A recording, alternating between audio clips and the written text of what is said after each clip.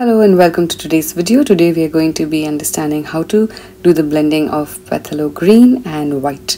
I'm sorry if I'm doing the pronunciation wrong.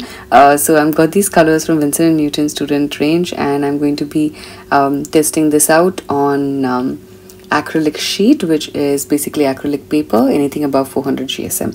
So what we're going to do is we're going to add some dollops of the color directly from the tubes. So this is in real time from here. So you can see how fast my brush movements are and how I do my brush strokes, because that is the most important when it comes to blending with acrylics. So I've got the green on the top and the bottom and a little bit of white in the center. So sometimes what happens is your color will not have a very good pigmentation in terms of wanting to be completely opaque with acrylics. So you may have to either add colors a little more, or you may have to add a little bit of white to this. So here you can see that the paper is seen through. The color is not completely opaque. It's not that easy to blend it. It could be because of the student range. It could be because of any other reason.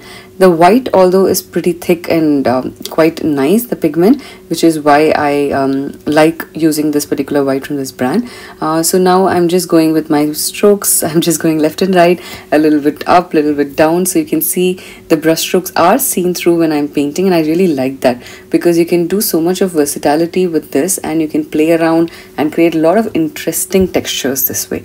So you can leave it at this point and not really take it up, because my white is becoming a little dark with green at this area. Maybe I should have left it a little more white, or I could have added a little more green on top and then made it slightly darker, because right now it's more of a blend of whitish green to dark green. So that's how it is. So I'm adding a little bit of green on top. Since my acrylic base is already wet, this green is going to blend in easily.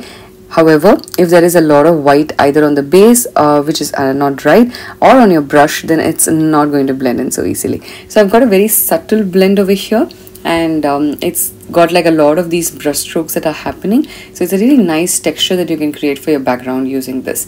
Then you can build up on top of it. Either wait for it to completely dry if you want to add some completely different details, or if you want to play around with the same color again, then even when it is like semi-wet, you can still play around with it. Thank you for joining me in today's video. I will see you soon for the next one. Bye bye.